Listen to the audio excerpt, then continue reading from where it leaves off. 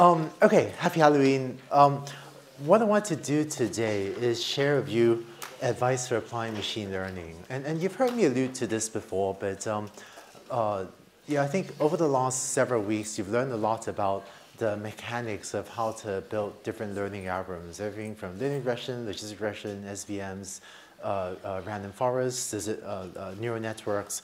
And what I want to do today is share with you some principles for helping you become efficient at how you apply all of these things to solve whatever application problem you might want to work on. And so a lot of today's material is actually not that mathematical. But there's also some of the hardest material in this work in this class to understand. It turns out that when you give advice on how to apply a learning algorithm, such as, don't waste lots of time collecting data unless you have confidence it's useful to actually spend all that time. It turns out when I say things like that, people, it's easy to agree. It's like, of course, you shouldn't waste time collecting lots of data unless you have some confidence it's actually good use of your time. That's like a very easy thing to agree with. But the hard thing is when you go home today and you're actually working on your class project, right? To apply the principles we talked about today, when you're actually on the ground talking to your teammates, saying, all right, do we collect more data for our class project now or not? To make the right judgment call for that, to map the concepts you learned today to when you're actually in the hot seat, making a decision. Do we go and spend another 2 days scraping data off the internet, or do we go and tune this parameters algorithm? To actually make those decisions is actually, it often takes a lot of careful thinking to make the mapping from the principles we talked about today, and that probably all of you go, yep, that makes sense. But to actually do that when you're in the hot seat making the decisions, that's something that will often take some careful thought, I guess. And I think, for a long time, parts of machine learning have been an art, right? Where we'll go to these people that have been doing it for 30 years and we say, hey, my learning algorithm doesn't work. What do we do now? And then they would have some judgment, or people would ask me, and for some reason, because we've done it for a long time, we'll say, oh yeah, I'll get more data, or tune that parameter, or try a neural network with big hidden units. And for some reason, it'll work. And what I hope to do today is turn that black magic, that art into much more of a science, so that you can much more systematically make these decisions yourself, rather than talk to someone that's done this for 30 years, then for some reason is able to give you the good recommendations, even if, but turn it from more of a black art into more of a systematic engineering discipline. And just one note, some of what I'm going to do today is not the best approach for developing novel machine learning research. If your main goal is to write research papers, some of what I'll say will apply, some of what I say will not apply, but I'll come back to that later. But so most of today is focused on how to help you build stuff that works, right? To build applications that work.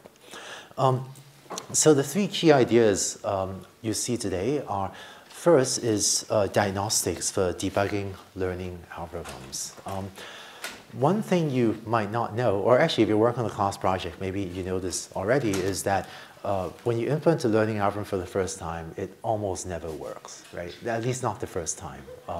And so, what is it? I still remember there was a weekend about a year ago where I implemented softmax regression on my laptop, and it worked the first time. And even to this day, I still remember that feeling of surprise. Like, no, there's got to be a bug. And I went in to try to find a bug, and there wasn't a bug. But it's so rare. The learning algorithm works the first time. I still remember it like over a year later. And so a lot of the workflow of developing learning algorithms, it actually feels like a debugging workflow. Right? And so we want to help you become systematic at that. Two key ideas here about our error analysis and ablative analysis. So how to analyze the errors of your learning algorithm, and also how to understand what's not working with error analysis, and how to understand what's working, which is ablative analysis. And then finally, some philosophies on how to get started on a machine learning project, such as your class project. Okay? So let's start with discussing debugging learning algorithms. So what happens all the time is you have an idea for a machine learning application. you implement something, and then it won't work as well as you hoped. And the key question is, what do you do next, right? When I work on a machine learning algorithm, that's actually most of my workflow. We usually have something implemented, it's just not working that well, and your ability to decide what to do next has a huge impact on your efficiency. I think when I was an undergrad at Carnegie Mellon University, I had a friend that would debug their code by, they write a piece of code, and then, as always, when you write a piece of code, initially always there's a bunch of syntax errors, right? And so their debugging strategy was to delete every single line of code that generated a syntax error, because it was a good way to get rid of syntax. So that wasn't a good strategy. So in machine learning as well, there are good and less good debugging strategies, right? So let's start with a motivating example. Let's say you're building an anti-spam classifier, and let's say you've carefully chosen a small set of 100 words to use as features. So instead of using 10,000 or 50,000 words, you've chosen 100 words that you think could be most relevant to anti-spam. And let's say you start off implementing logistic with regularization. I think when talked about this, there's also, there's a frequentist in the Bayesian school, but you can think of this as Bayesian logistic regression, where you have the maximum likelihood term on the left, and then that second term is the regularization term, right? So that's Bayesian logistic regression if you're Bayesian, or logistic regression with regularization if you're using frequentist statistics. And let's say that logistic regression with regularization, or Bayesian logistic regression, it gets 20% test error, which is unacceptably high, right? You're making 1 in 5 mistakes on your spam filter. And so what do you do next? Now, for this scenario, I want to, when you implement an algorithm like this, what many teams will do is try improving the algorithm in different ways. So what many teams will do is say, oh yeah, I remember, well, we like big data. More data always helps. So let's get some more data and hope that solves the problem. So some teams will say, let's get more training examples. And it's actually true. More data pretty much never hurts. It almost always helps. But the key question is how much. Or you could try using a smaller set of features. If 100 features, probably some weren't that relevant, so let's get rid of some features. Or you could try adding a larger set of features. 100 features, that seems small, right? So let's add more features. Or you might want other designs of the features. Instead of just using features in the email body, you can use features from the email header. The email header has not just a from to subject, but also routing information about what's the set of servers of the internet that the email took to get to you. Or you could try running gradient descent for more iterations. That never hurts, right? Usually. Instead of gradient descent, let's switch to Newton's method. Or let's try a different value for lambda.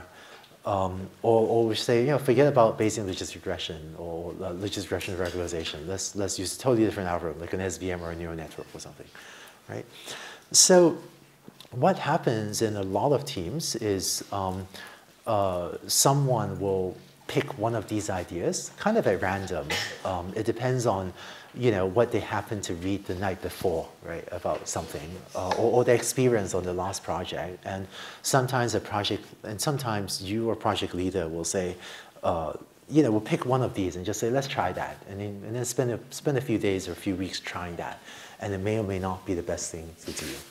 So I think that in my team's machine learning workflow, so first, if you and a few others sit down and brainstorm a list of the things you could try, you're actually already ahead of a lot of teams, because a lot of teams will kind of just by gut feeling, right, or the most opinionated person will pick one of these things at random and do that. But if you brainstorm a list of things and then try to evaluate the different options, you're already ahead of many teams.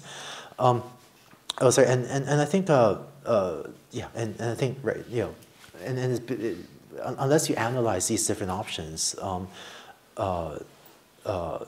it's hard to know which of these is actually the best options, right? So the most common diagnostic I end up using in developing learning algorithms is a bias versus variance diagnostic, right? And I think talked about bias and variance already. If a classifier is highly biased, then it tends to underfit the data. So high bias is, well, actually, you guys remember this, right? If you have a data set that's like this, a highly biased classifier may be much too simple, and high variance classifiers may be much too complex, and something in between, you know, would trade off bias and variance in an appropriate way, right? So those bias and variance.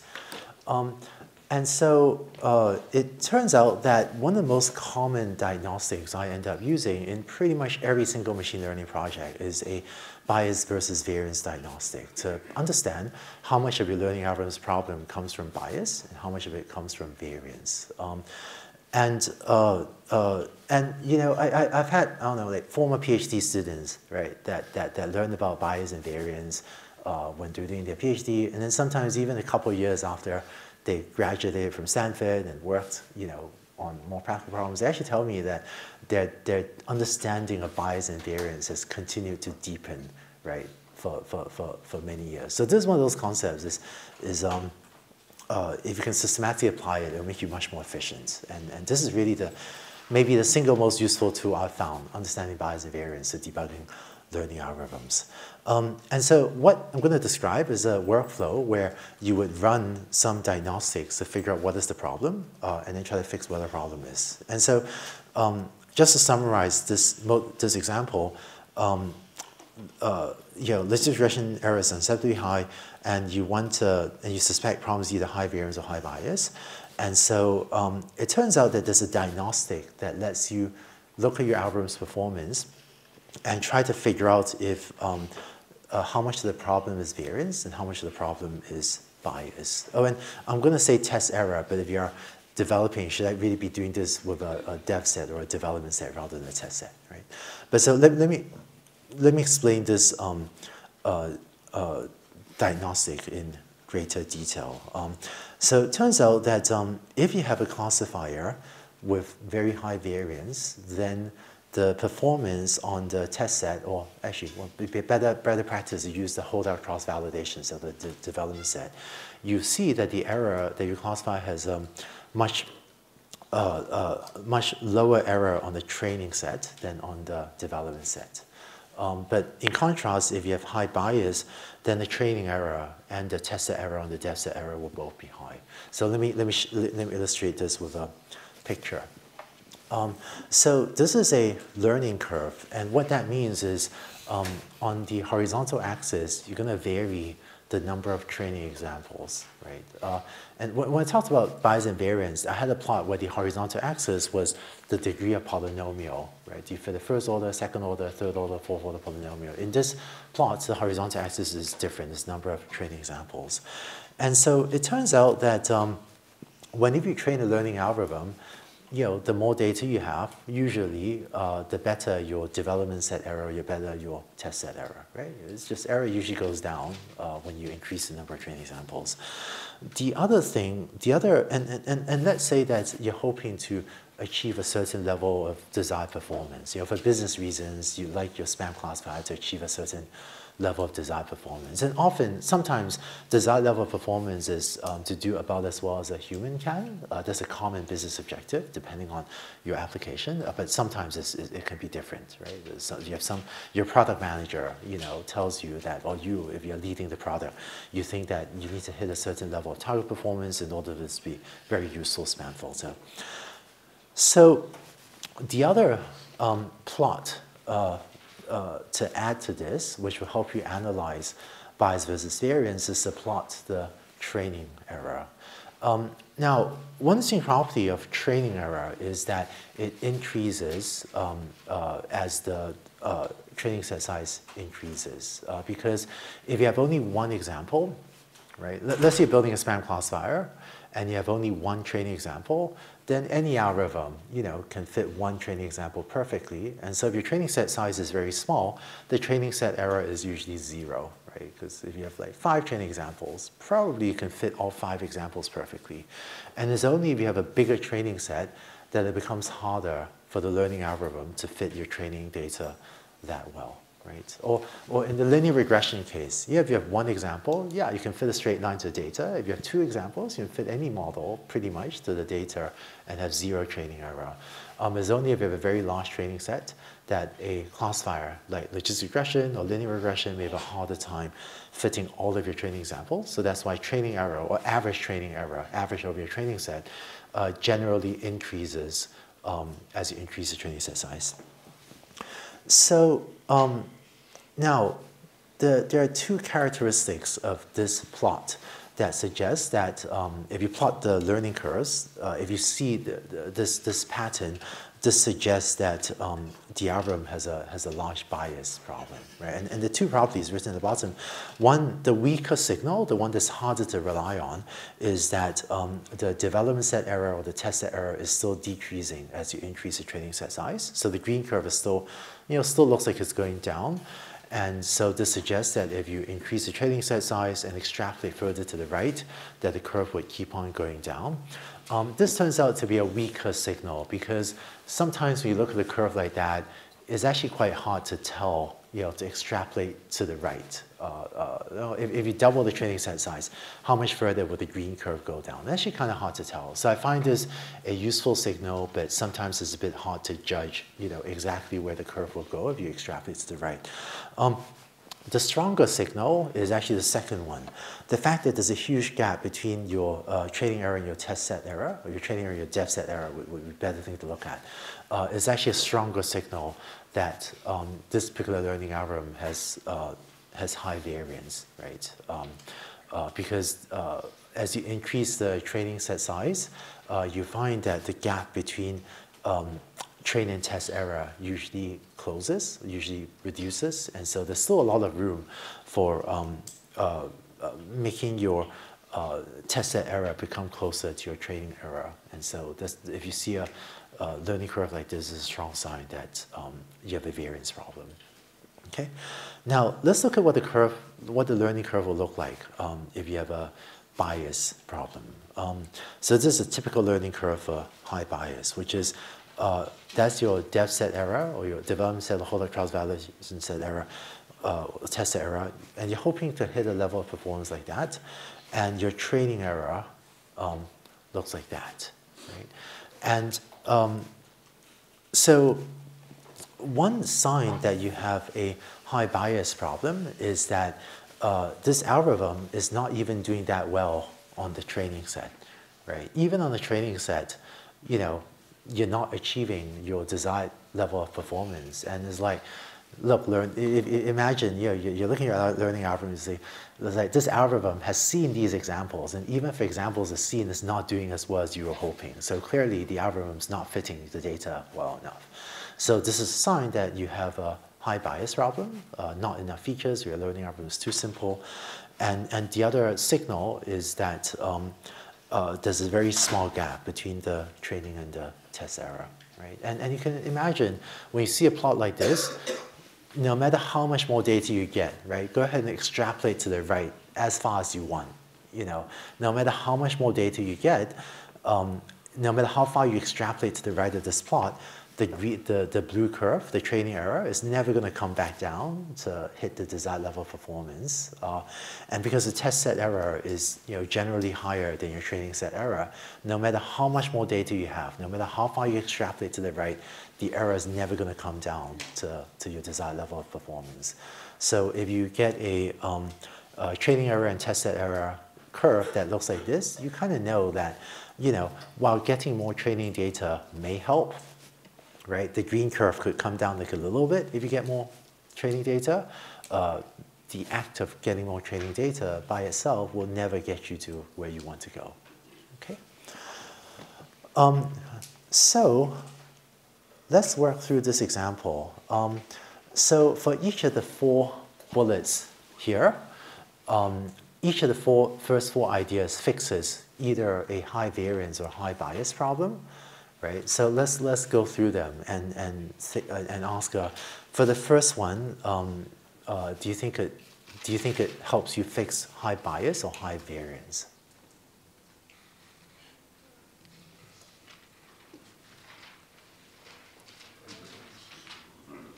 High variance, right? Okay, wait, cool. All right, high variance, right? Anyone want to say, well, right?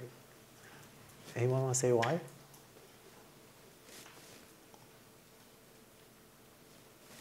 Yeah, go ahead. It might be harder to like match all of the data points and therefore have really high overfitting if you have a lot of data. Right, cool. Yes, right, yeah, right. I guess if you're fitting a very high order polynomial that wiggles like this, if you have more data, it will make it, you know, then it won't at least oscillate so crazily if you fit a high order polynomial, right? And if you look at the high variance curve, wow, there's a lot of latency in my laptop for some reason. Huh.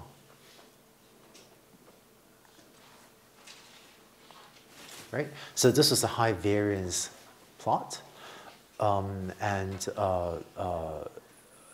if you have a learning algorithm of high variance, you can hopefully, you know, if you extrapolate to the right, there is some hope that the green curve will keep on coming down. So getting more training data, if you have high variance, which is if you're in this situation, it looks like it could have your hope. It's worth trying, right? Can't guarantee it'll work, but it's worth trying. Do we know anything about these functions, like for certain algorithms and for like sampling uniformly to the distribution? Oh, I see. Yes, sorry. This is a good point. So let's see. The curves will look like this, assuming that your training data is IID, right? Training and dev and test sets are all drawn from the same distribution. There is learning theory that suggests that in most cases, the green curve should decay as 1 over square root of m. That's the rate at which it should decay until it reaches some base error. That's what the learning theory says. Does that make sense? And sometimes, and learning algorithms errors don't always go to 0, right? Because sometimes sometimes the data is just ambiguous. I don't know, like I guess, you know, my PhD students, including on them, we do a lot of work on healthcare, and sometimes you look at an X-ray, it's just blurry, and you could try to make a diagnosis, right? Is there or Anand's working on predicting patients' mortality, right? What's the chance of someone dying in the next year or so? And sometimes you look at a patient's medical record and you just can't tell, right? What is, you know, will they pass away in the next year or so? Or you look at an X-ray, you just can't tell, is there a tumor or not, because it's just blurry. So learning algorithms error don't always decay to 0, but the theory says that as m increases, it should decay at roughly a rate of 1 over square root of m toward that baseline error, which is called base error, which is the best that you could possibly hope anything could do given how blurry the images are, given how noisy the data is, right? All right. Oh, sorry, I gave the answer away. Okay. So try a small set of features that fixes a high variance problem, right? And one concrete example would be if you have this data set and you're fitting a 10th order polynomial and the curve oscillates all over the place, that's high variance. You could say, well, maybe I don't need a 10th order polynomial. Maybe I should use only, oh, wow, I don't know what sorry, what's going on? That's weird. Okay, right, so maybe you say, maybe I don't need my features to be all of these things, 10th order polynomial. Maybe if this is too high variance, I'm gonna get rid of a lot of features and just use much smaller number of features, right? So that fixes high variance. And then if you use a larger set of features, fixes high bias, right? Cool, right? So that's if you're fitting a straight line to the data and it's not doing that well, and you go, gee, maybe I should add a quadratic term and just add more features, right? So that fixes bias. And adding email header features. Bias, right? Yeah, cool. Yep. Generally, I would try this if, to try to reduce bias, right? And so in the workflow of how you develop a learning algorithm, I would recommend that one of the things about building learning algorithms is that for a new application problem, it's difficult to know in advance if you're going to run into high bias or high variance problem, right? It is actually very difficult to know in advance what's going to go wrong with your learning algorithm. And so the advice I tend to give is if you work on a new application, implement a quick and dirty learning algorithm. Have like a quick and dirty implementation of something, so you can run your learning algorithm. Just start with logistic regression, right? Or start with something simple, and then run this bias variance type of analysis to see sort of what went wrong, and then use that to decide what to do next. Do you go to a more complex algorithm? Do you try adding more data? The one exception to this is if you're working on a domain in which you have a lot of experience, right? So for example, I've done a lot of work on speech recognition, so because I've done that work, I kind of have a sense of how much data is needed for a new application, then I might just build something more complicated from the get-go. Or if you're working on, say, face recognition, and because you've read a lot of research papers, you have a sense of how much data is needed, then maybe it's worth trying something because you're building on a body of knowledge. But if you work on something, on a brand new application that you and maybe no one in the published academic literature has worked on, or if you don't totally trust the published results to be representative of your problem, then I would usually recommend that you build a quick and dirty implementation, look at the bias and variance of the algorithm, and then use that to better decide what to try next. Right? So I think bias and variance is really like the single most powerful tool I know, for analyzing the performance of learning algorithms. And I do this pretty much in every single machine learning application. There's one other pattern that I see quite often, which is which adds just a second set, which is your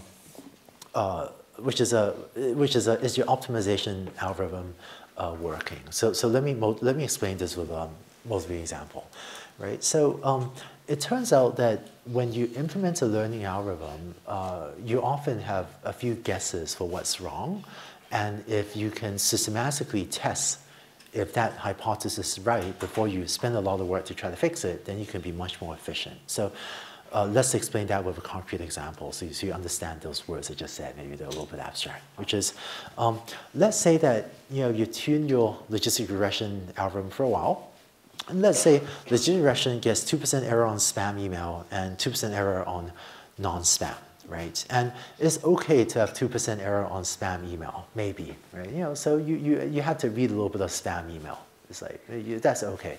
But 2% error on non-spam is just not really acceptable because you're losing 1 in 50 important emails. And let's say that your teammate, right, also trains an SVM, and they find that an SVM using a linear kernel gets 10% error on spam, but 0.01% error on non-spam.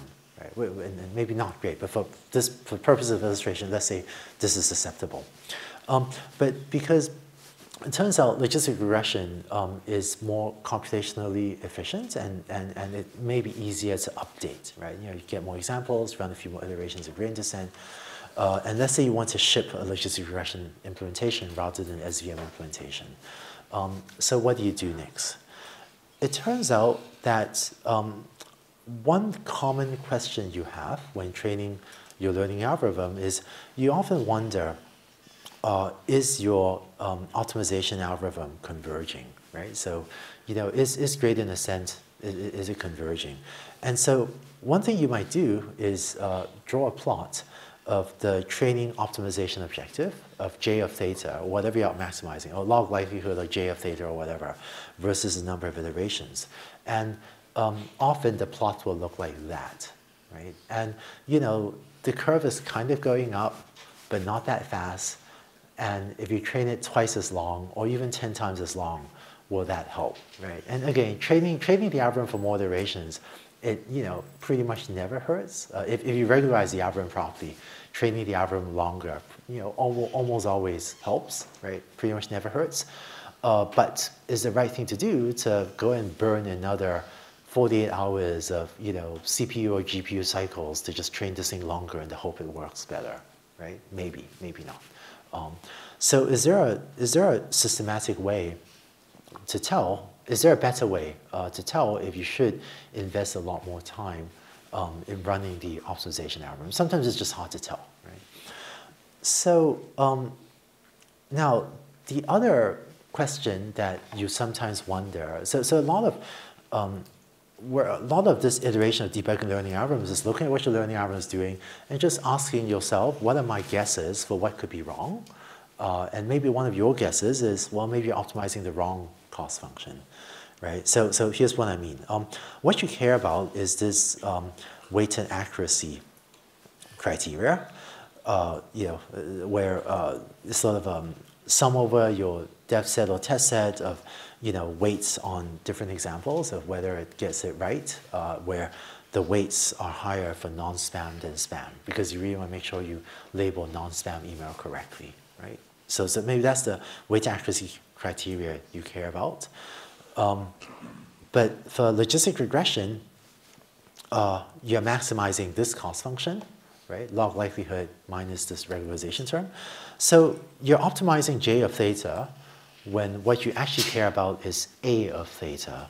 So maybe you're optimizing the wrong cost function.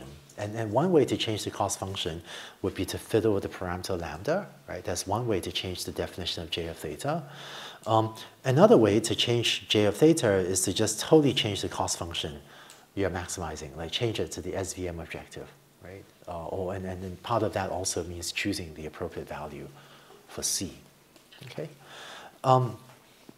And so there's a second diagnostic which I end up using, which can help you tell, is the problem your optimization algorithm, in other words, is gradient ascent not converging, or is the problem that you're just optimizing the wrong function, right? And we'll see two examples of this today. So this is the first example, okay?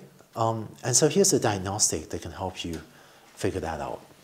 So just to summarize this scenario, this example, this running example we're using, the SVM outperforms the logistic regression, but you want to deploy the logistic regression. Let's let theta SVM, but the parameters learned by an SVM. And instead of writing the SVM parameters as W and B, I'm just going to write the linear SVM with linear kernel, using the logistic regression parameterization, right? So you have like a linear set of parameters. And let's let theta BRR be the parameters learned by logistic regression, right? So regularized logistic regression or Bayesian logistic regression. So you care about weighted accuracy and the SVM outperforms Bayesian logistic regression. Okay, so this is a one-slide summary of where we are in this example.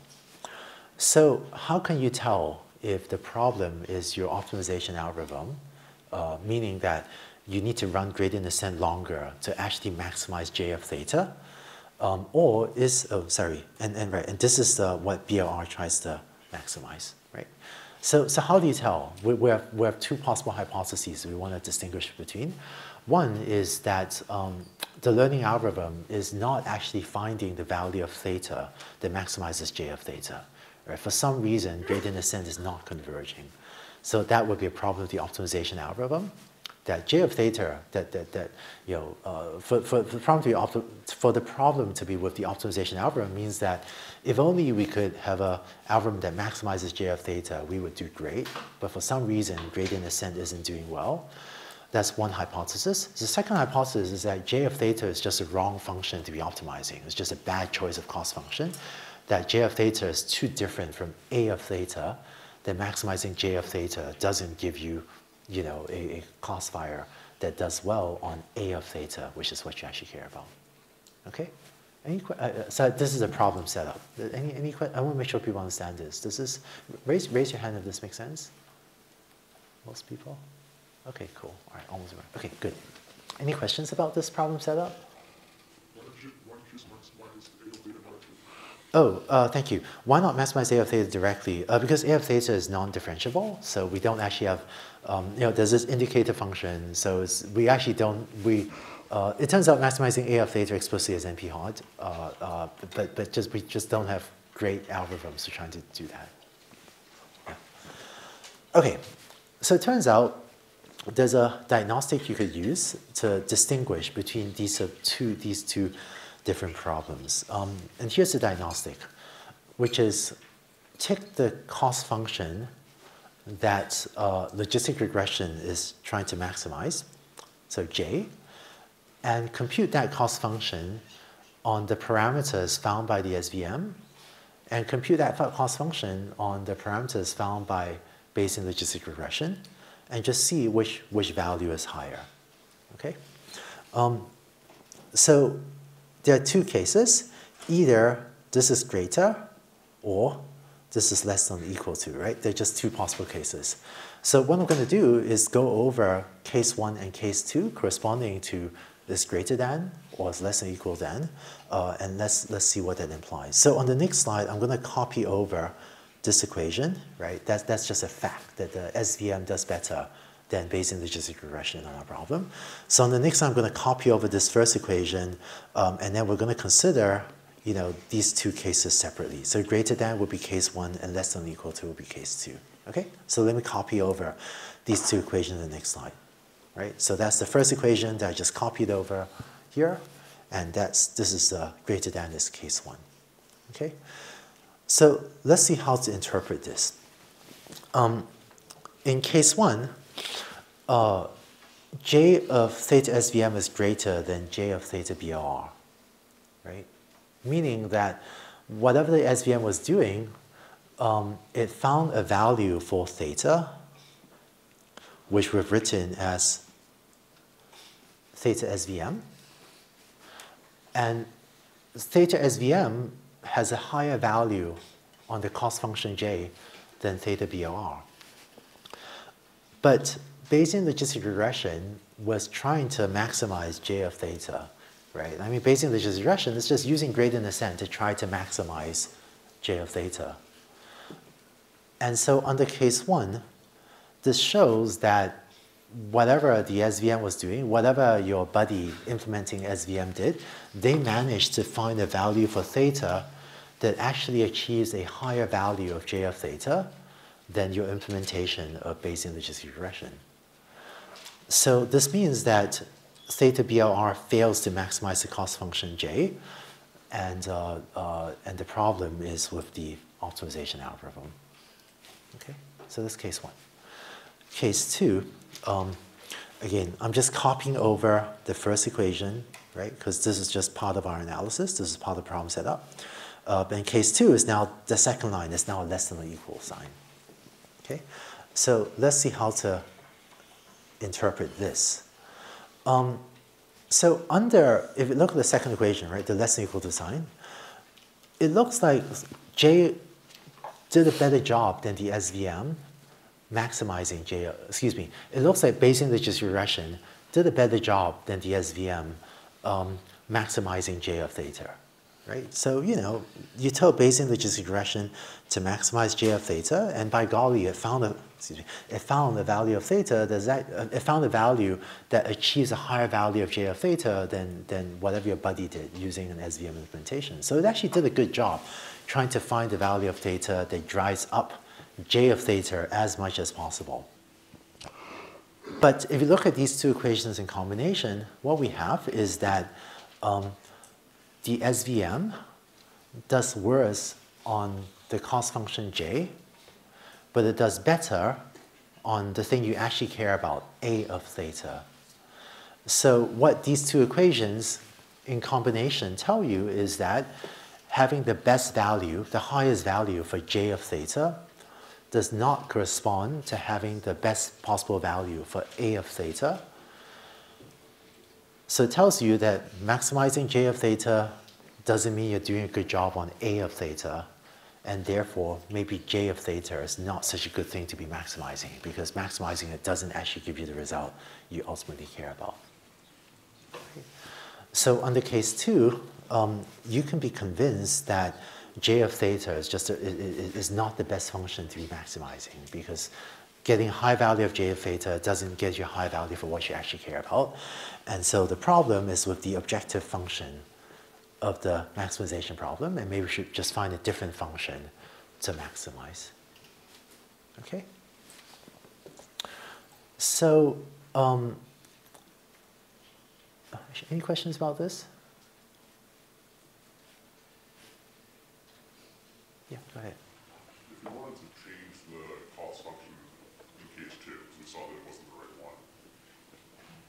change, do we need fiddle with parameters such as lambda, or find something completely different? Yeah, let me come back to that. Yeah, it's a complicated answer. Yeah. All right, actually, let's do this first. All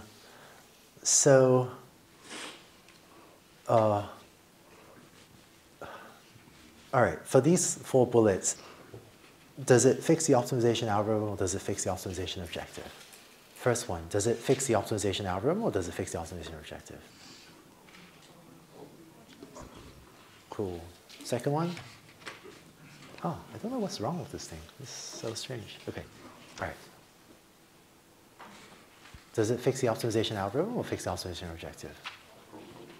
Optimization algorithm, right? So Newton's method still looks at the same cost function j of theta, but in some cases, it just optimizes it much more efficiently.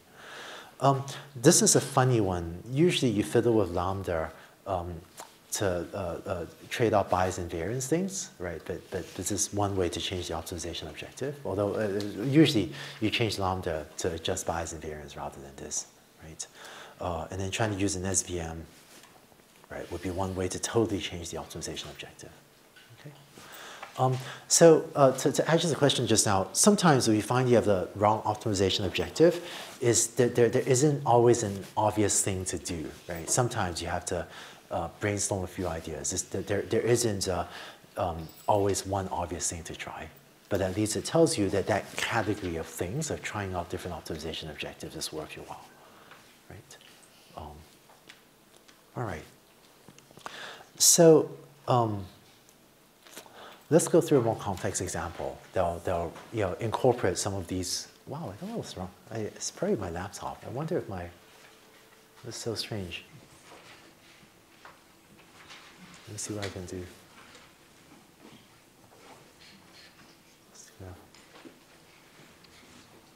All right, well, all right. Let's go for a more complex example that will illustrate some of these concepts that we've been going through and just let you see another example of these things. And I find that one thing I've learned as a teacher, one of the ways for you to become good at this, right, is to go, work in a good AI group for 5 years, right? Because when you work in a good AI group for several years, then you have seen, 10 projects, and that lets you gain that experience. But it turns out that it takes, I don't know, depending on what AI group you work on, it takes, if you work on a different project every year, then in 5 years, I guess you're working on 5 projects or something. I actually don't know, or maybe 10 projects or something. But one of the reasons that in the way I try to explain these to you, I'm trying to go give specific scenarios with you, is so that, my PhD students and I, we spent like many years working on Stanford autonomous helicopter, but I'm trying to distill the key lessons down for you so that you don't need to work on a project for 3 years to gain this experience, but to give you some approximation to this knowledge in maybe 20 minutes, right? And the 20 minutes won't give you the depth of the 3 years of experience, but at least try to summarize the key lessons so that you can learn from experience that others took years to develop. All right, so this helicopter actually sits in my office. But if you go to my office and grab this helicopter, and we ask you to write a piece of code to make this fly by itself, use the learning algorithm to make this fly by itself, how do you go about doing so? So it turns out a good way to make a helicopter fly by itself is to do the following. Step 1 is build a computer simulator for a helicopter. So that's actually a simulator, right? Like a video game simulator of a helicopter. The advantage of using, say a video game simulator helicopter is you could try a lot of things, crash a lot in simulation, which is cheap, whereas crashing a helicopter in real life is slightly dangerous and also more expensive.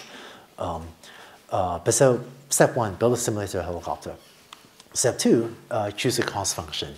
And for today, I'm just using a relatively simple cost function, which is squared error. So you want the helicopter to fly the position x desired, and your helicopter instead, wanders off to some other place x. So let's use a squared error to penalize it, right?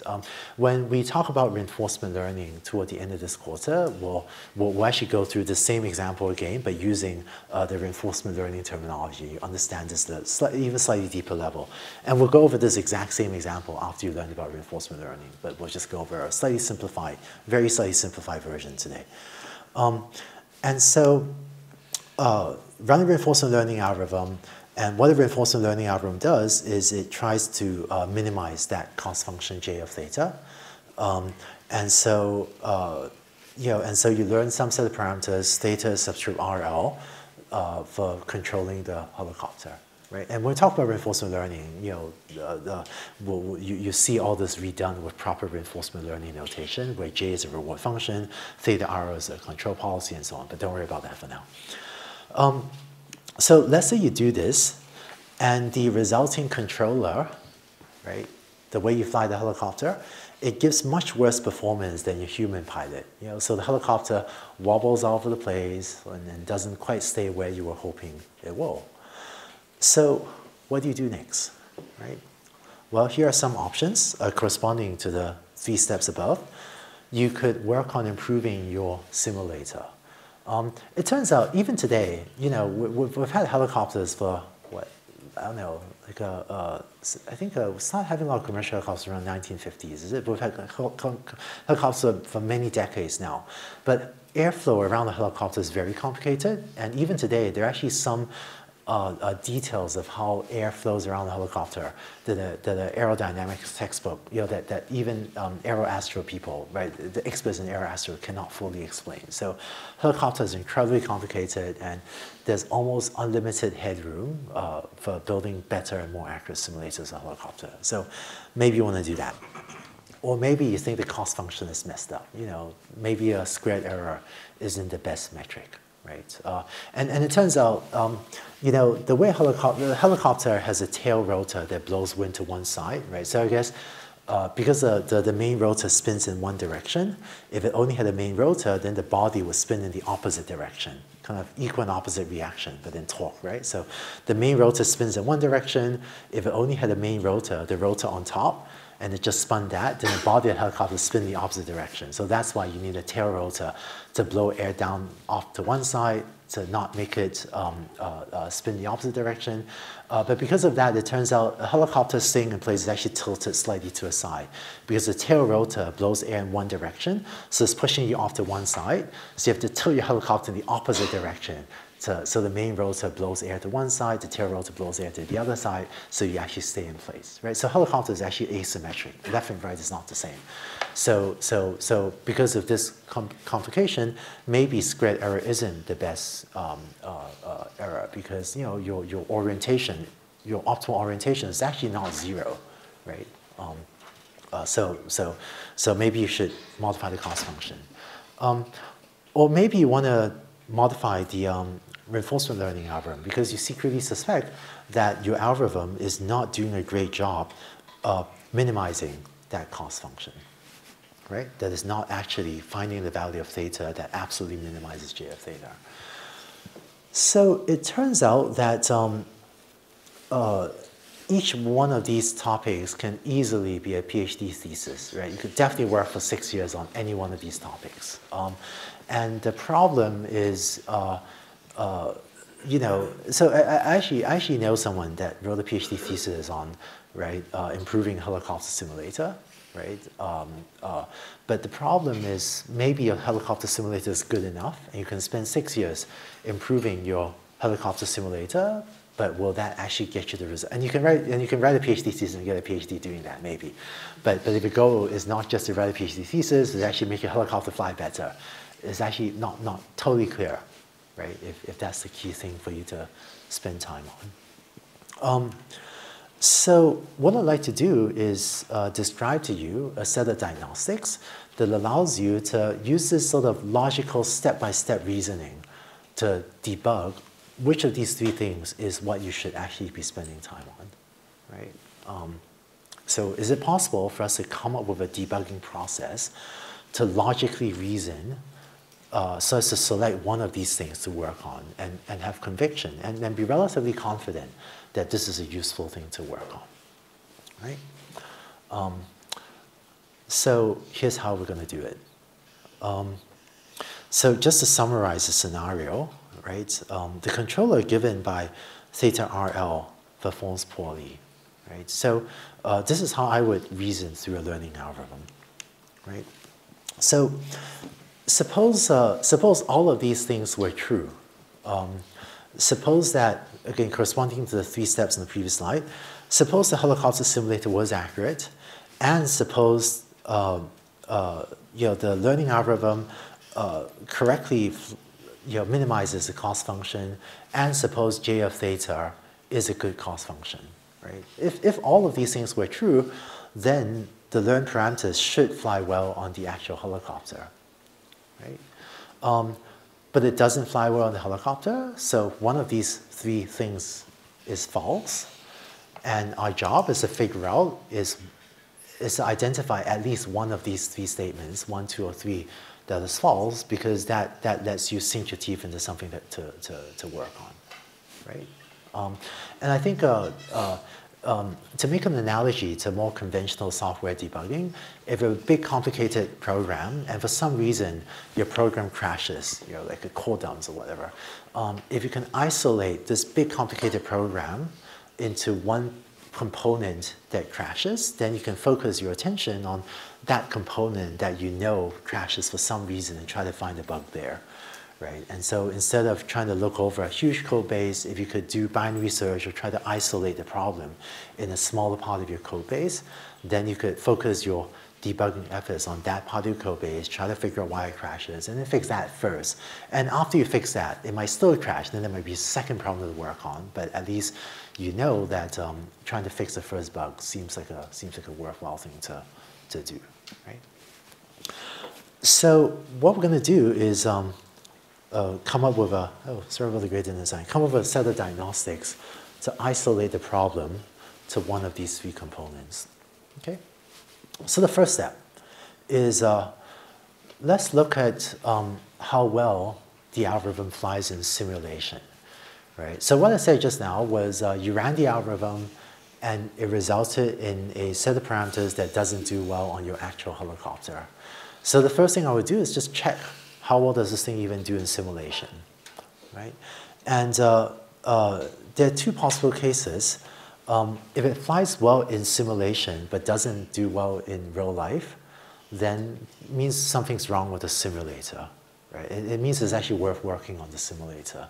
Because, if it's already working well in the simulator, I mean, what else could you expect the reinforcement learning algorithm to do, right? You told the reinforcement learning algorithm to go and fly well in the simulator because it's just trained in simulation.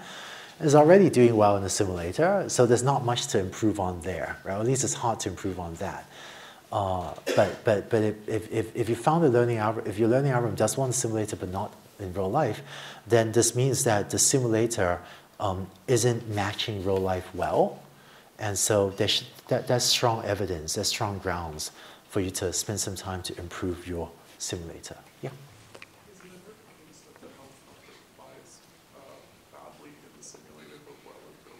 Oh yeah, right. Is it just repeat for the camera? Is it ever the case that it flies badly in simulator but well in real life?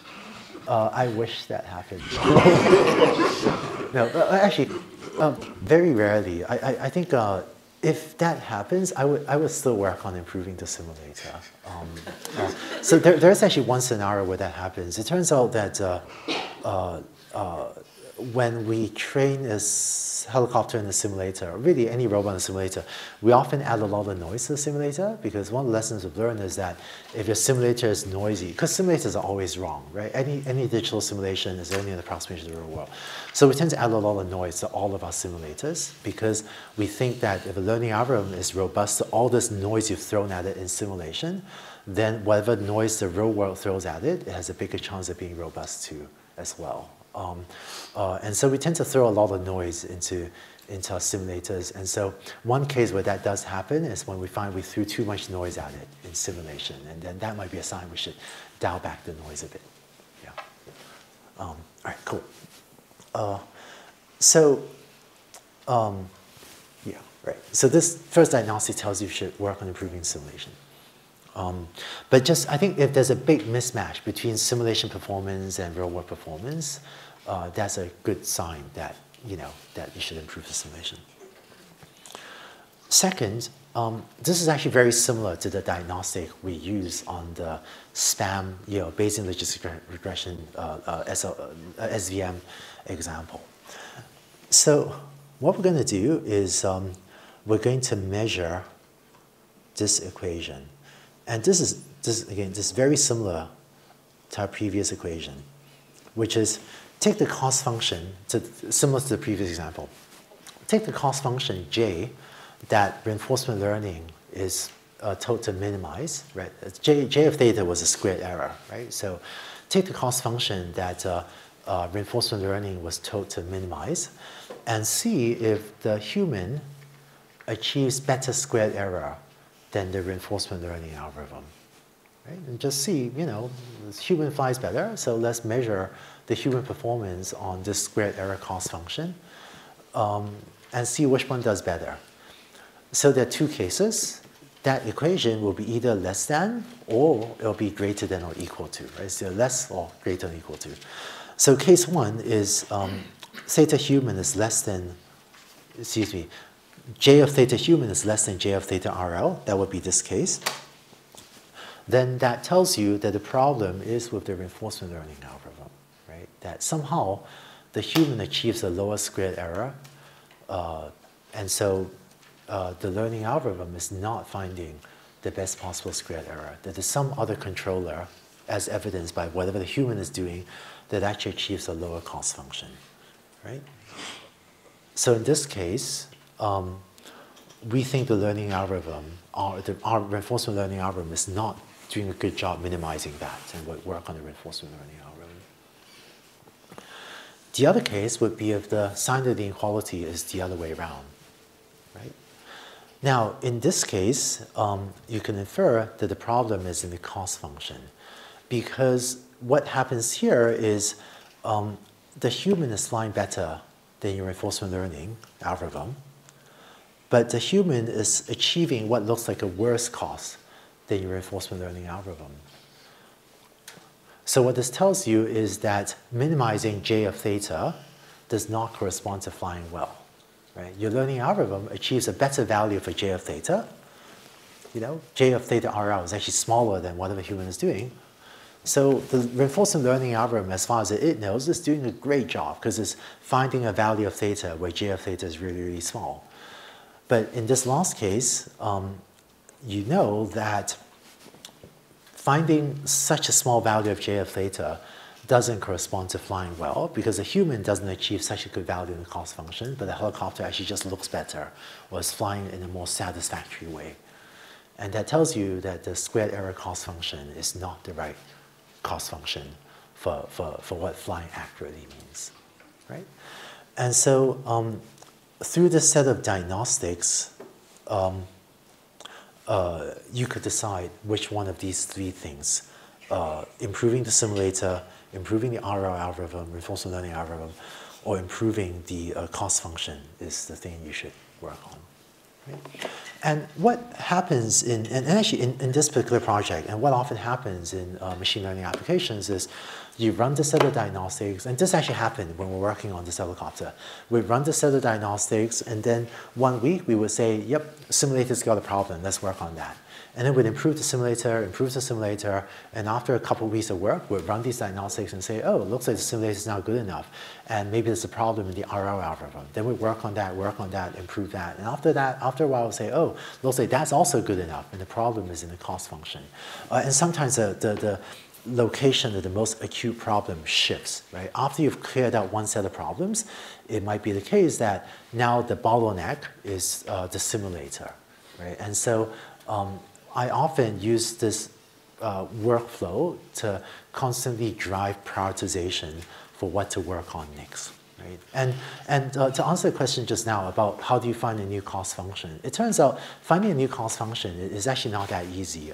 So actually one of my former PhD students, Adam Coates, through this type of process realized that finding a good cost function is actually really difficult Because if you want a helicopter to fly a maneuver, you know, like fly at speed and then make a bank turn, right? Like how do you mathematically define what is an accurate bank turn? It's actually really difficult to write down an equation to specify what is a good way of how to fly like that and then do a turn. It's just, how do you specify what is a good turn?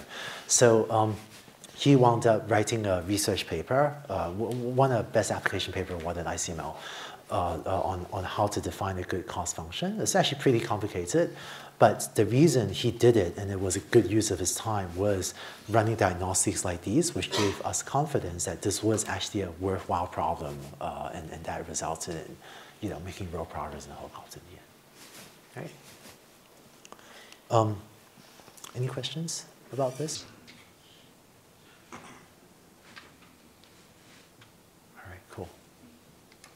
Actually, I think I've, all right, anyway, all right, fun helicopter videos. No, let's not show this, it's fine. You guys saw some of these earlier.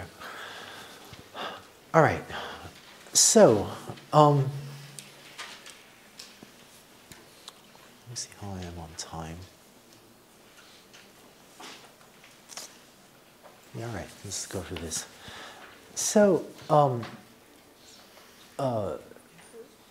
in addition to these specific diagnoses of bias versus variance and optimization algorithm versus optimization objective. Sorry, and when we do RL, I want to just go through that example one more time. So you see everything we just saw again after you learned about reinforcement learning later in this quarter. Okay.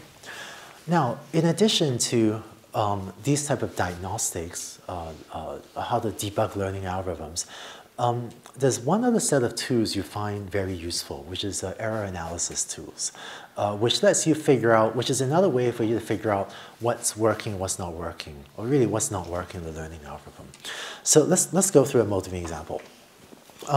So let's say you're building a like a security system. So when someone walks in front of a door, you unlock the door knob based on whether or not that person is authorized to enter that place. And so let's say that so there are a lot of machine learning applications where it's not just one learning algorithm, right? But instead you have a pipeline of stringing together many different steps. So how do you actually build a face recognition algorithm to decide if someone approaching your front door is authorized to unlock the door, right? Well, here's something you could do, which is you start with the camera image like this, and then you could do pre-processing to remove the background. So all that complicated color background, let's get rid of that. And it turns out that when you have a camera against a static background, right, you could actually do this with a little bit of noise, but relatively easy. Because if you have a fixed camera that's just like mounted, on your door frame, it always sees the same background. And so you can just look at what pixels have changed and just keep the pixels that have changed compared to, right, because, this camera always sees that gray background and that brown bench in the back. And so just look at what pixels have changed a lot and that's background removal, right? So this is actually feasible by just looking at what pixels have changed and keeping the pixels that have changed relative to the background. And so after getting rid of the background, you could run a face detection algorithm. And then after detecting the face, it turns out I've actually worked a bunch on face detection and built a bunch of face recognition systems. It turns out that for some of the leading face recognition systems, it depends on the details, but some of them, it turns out that the appearance of the eyes is a very important cue for recognizing people. This is why if you cover your eyes, it's actually a much harder time recognizing people. As eyes are very distinctive of people. You can segment out the eyes, segment out the nose, another thing you segment out the mouth. Hey, it's Halloween. And then feed these features into some other algorithm, say logistic regression, that then finally outputs a label that says, is this the person, right? That you're authorized to open the door for. So in many learning algorithms, you have a complicated pipeline like this of different components that have to be strung together. And if you read the newspaper articles about, or if you read research papers in machine learning, often the research papers will say, oh, we built a machine translation system. We've trained it on a gazillion, sentences found on the internet, and it does great, and a pure end-to-end system. So that's like one learning algorithm that sucks in an input, like suck in an English sentence and spit out a French sentence or something, right? So that's like one learning algorithm.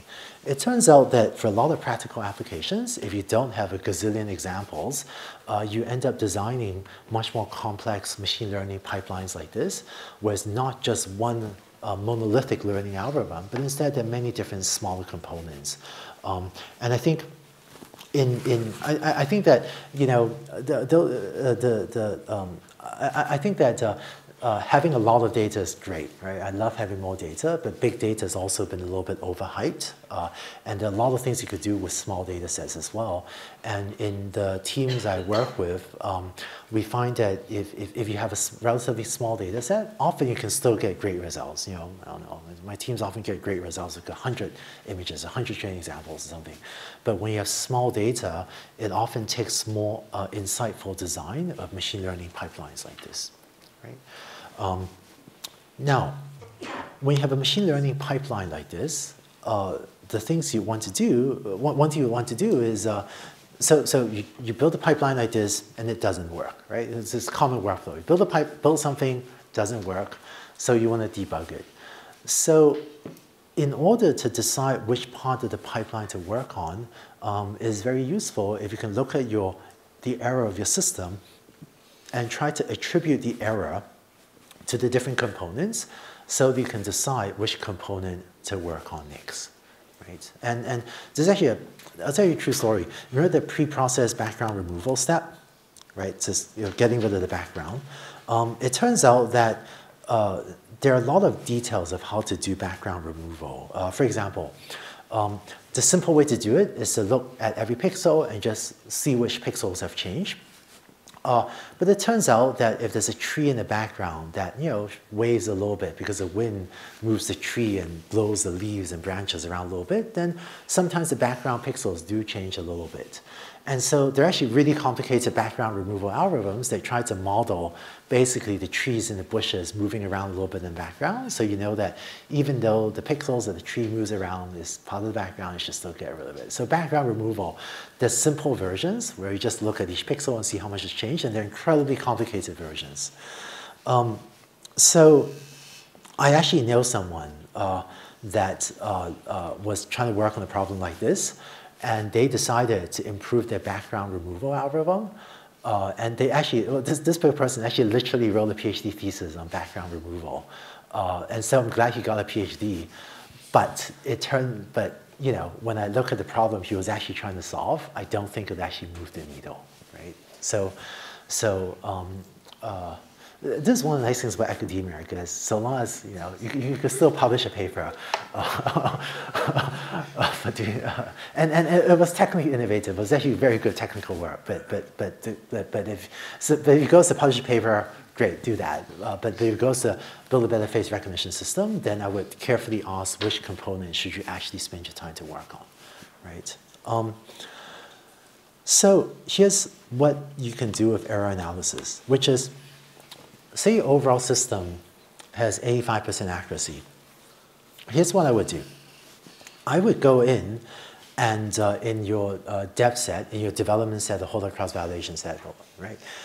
Go in and for every one of your examples in the dev set, I would plug in the ground truth for the background, meaning that rather than using some approximate heuristic algorithm for roughly cleaning out the background, which may or may not work that well, I would just use Photoshop. And for every example in the dev set, I would give it the perfect background removal, right? So imagine if instead of some noisy algorithm trying to remove the background, this step of the algorithm was just at perfect performance, right? And then you could give it perfect performance on your dev set, on your test set, just by using Photoshop to just tell it, this is a background, this is a foreground, right? And let's say that when you plug in this perfect background removal, the accuracy improves to 85.1%. And then you can keep on going from left to right in this pipeline, which is now, instead of using some learning algorithm to do face detection, let's just go in and for the test set, modify, kind of have the face detection algorithm cheat, right? Have it just memorize the right location for the face in the test set and just give it a perfect result in the test set. So when I shade in these things, that means I'm giving it the perfect result, right? So let's just go in and on the test set, give it the perfect face detection for every single example, and then look at the final output and see how that changes the accuracy of the final output, right? And then same for these components, eye segmentation, nose segmentation, mouth segmentation, and you do these one at a time. And then finally, for logistic regression, if you give it the perfect output, your accuracy should be 100%, right? So now, what you can do is look at the sequence of steps and see which one gave you the biggest gain. And it looks like, in this example, it looks like when you gave it perfect face detection, the accuracy improved from 85.1 to 91%, so roughly a 6% improvement. And that tells you that if only you can improve your face detection algorithm, maybe your overall system could get better by as much as 6%. So this gives you faith that maybe it's worth improving on your face detection component. And in contrast, this tells you that even if you had perfect background removal, it's only 0.1% better. So maybe don't spend too much time on that. And it looks like that when you gave it perfect eye segmentation, it went up another 4%. So maybe that's another good project to prioritize, right? And if you're in a team, one common structure would be to do this type of analysis and then have some people work on face detection, some people work on eye segmentation. You could usually do a few things in parallel if you have a large engineering team. But at least this should give you a sense of the relative prioritization of the different things. This question? Could you do this cumulatively, or would you make the eye segmentation perfect and then kind of go back and now the eye segmentation is not perfect anymore, and now we fix the nose segmentation, or do you kind of add each property to the previous? Yeah, right. So do you just cumulatively, such as give it perfect eye segmentation, then add on top perfect nose segmentation, or do you give it perfect eye segmentation, and then take that away, and then give it perfect nose segmentation? The way I presented it here is done cumulatively, and it turns out that, let's see, if you give it, once you give it perfect face, once you give it, perfect things in the later stages, maybe the earlier stages doesn't matter that much anymore. So that's one pattern. But it turns out that you could do it either way, right? For the eyes, nose, mouth, you could do it cumulatively or one at a time, and you'll probably get relatively similar results. No guarantee. You might get different results in terms of conclusions, but I think to the extent that you are wondering if doing it cumulatively versus non-cumulatively might give you different results, I would just do it both ways, and I think these error analysis is not a hard mathematical rule, if that makes sense. It's not that you do this and then there's a formula that tells you, okay, work on face detection, right? I think that this should be married with judgments on, how hard do you think it is to improve face detection versus eye segmentation, right? But this at least gives you a sense of it gives you a sense of prioritization. And it's worth doing this in multiple ways if you think that if you're concerned about discrepancy between the cumulative and non-cumulative versions. All right? So whenever you have a complex machine learning pipeline, this type of error analysis helps you break down the error, to attribute the error to different components, which lets you focus your attention on what to work on. Yeah. So if you, for example, do face detection perfectly and the accuracy actually drops, what that indicates? Oh, right, yeah. If you do face detection accuracy and then your error drops, what does that indicate? It's not impossible for that to happen. It would be quite rare. I would, so at the high level, what I would do is go in and try to figure out what's going on, actually. I wouldn't ignore that. So this is another thing I see. Sometimes a team discovers a weird phenomenon like that, and they just ignore it and move on. I wouldn't do that. It's actually gold. Whenever you find one of these weird things, I wouldn't gloss over it or ignore it. I would go in and figure out what's going on. Does this make sense? It's like debugging software. If you're trying to debug a piece of software, and if whenever you move your mouse over, some button, some random pixel color changes. You go, huh, that's weird. And then some people just ignore it. It's like, oh, well, the user won't see this. But so, yeah, let's go figure it out, right? Yeah. So what you're saying is quite rare, but not impossible. But I don't have an easy solution for how to figure out what's going on, but I would want to figure out what's going on. All right, so one last thing before we break. So error analysis helps figure out the difference between where you are now, 85% overall system accuracy, and 100%, right? So it tries to explain the difference between where you are and perfect performance. There's a different type of analysis called ablative analysis, which figures out the difference between where you are and something much worse. So here's what I mean. So let's say that you built, let's say you built a good anti-spam classifier by adding lots of clever features to literacy regression, right? So spelling correction, because spammers try to misspell words to mess up the tokenizer, to make words look, spammy words not look like spammy words.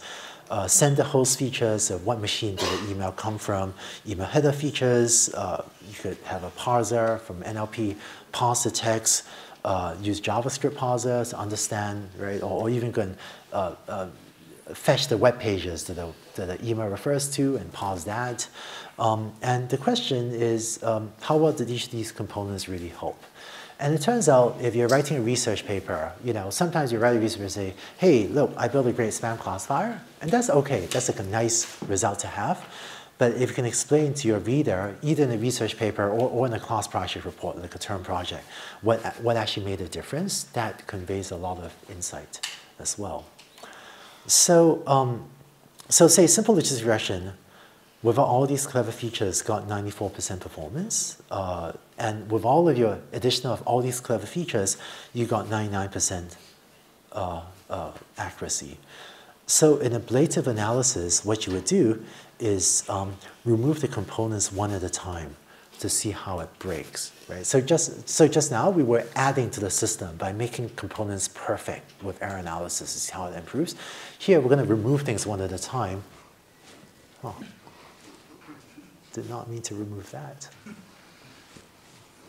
Let's figure out what's going on with PowerPoint. All right, remove things one at a time to see how it breaks. So let's see, remove spelling correction. And as a set of features, the error goes down like that. Then let's remove the sender host features, remove the email header features, and so on, until when you remove all of these features, you end up there. And again, you could do this cumulatively, or remove one and put it back, remove one and put it back. Or you could do it both ways and see if they give you slightly different insights. And so the conclusion from this particular analysis is that the biggest gap is from the text parser features, because when you remove that, the error, the accuracy went down by 4%. And so, this is strong evidence. If you want to publish a paper, you could say, right, text parser features significantly improves spam filter accuracy, and then that level of insight. And then if you're working on a spam filter for many years, right, there are really important applications where sometimes the same team will work on for many years. So this type of error analysis gives you intuition about what's important and what's not, and helps you decide to maybe even double down on text parser features, or maybe if the sender host features is too computationally expensive to compute, tells you maybe you can just get rid of that and without too much harm. And also, if you're publishing a paper or sending a report, this gives much more insight to your report. Okay? All right. So that's it for error analysis and ablative analysis. I hope this was useful for your class projects as well. I'll take one last question. Right? How would you choose the order in which to remove features? Oh, yeah. How would you choose the order in which to remove? No systematic way. If you can have a systematic way, you do that. The other way, the non-cumulative, where you remove one, put it back, remove one, put it back. So either way works. All right, let's break. And problem set 2 is due tonight. Friendly reminder, and problem set 3 will be posted in the next several tens of minutes. Okay, thanks everyone.